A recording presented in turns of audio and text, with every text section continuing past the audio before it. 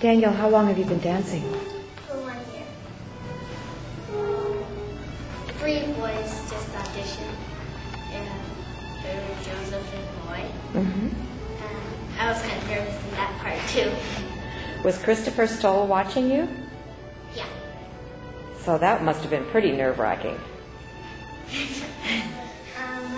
I watched Snow White before I came to school, and I was dancing when we left the show. And my mom works with this guy called Michael, and he asked if he wanted to dance at OBT, and I said yeah.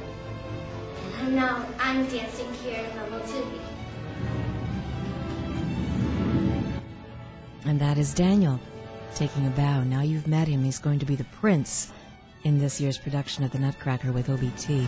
10 years old, he's danced about a year and already shows really great form and lots of charm to spare. I was visiting on a late October Saturday afternoon. Rehearsals, costume fittings in full swing. While the rest of us are still thinking of Halloween, Nutcracker plans have been going on here for quite some time.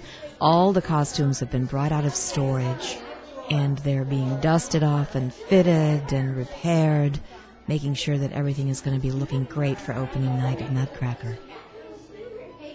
One of the most fantastic and major changes this season, Christopher Stoll, the artistic director, really proud of the fact that he's got this great group of boys, enough to cast the complete party boys with in that first act. You'll see the boys, and you may not have realized, but often there weren't enough, and the girls would have to step in, but this season it all changes. So this is a huge, huge step forward for the School of OBT. And they're all really talented and just a fun bunch, and they're so behaved. And they have a lot of fun while they're being well behaved. This is a long day of rehearsals, going from one step to another, getting the costumes fit, seeing who's going to be rehearsing next and in what order.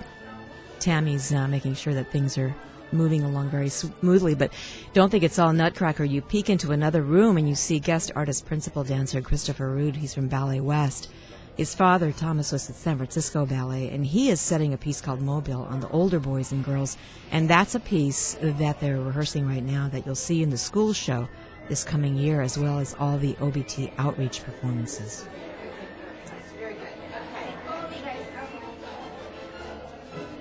And it's really a privilege to get this inside peek into the process.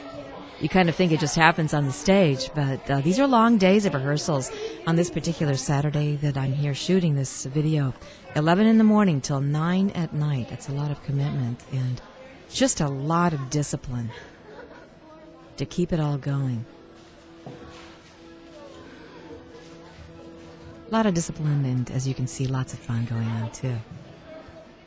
I think everybody really enjoys being there, and it's just such a pleasure to watch it all happening.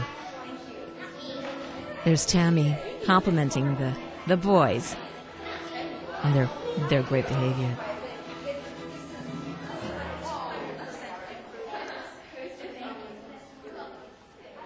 We sort of were always wandering around and goofing. I guess we settle in more. Start being more. That's Nutcracker, busy being put together with a great group of boys and girls.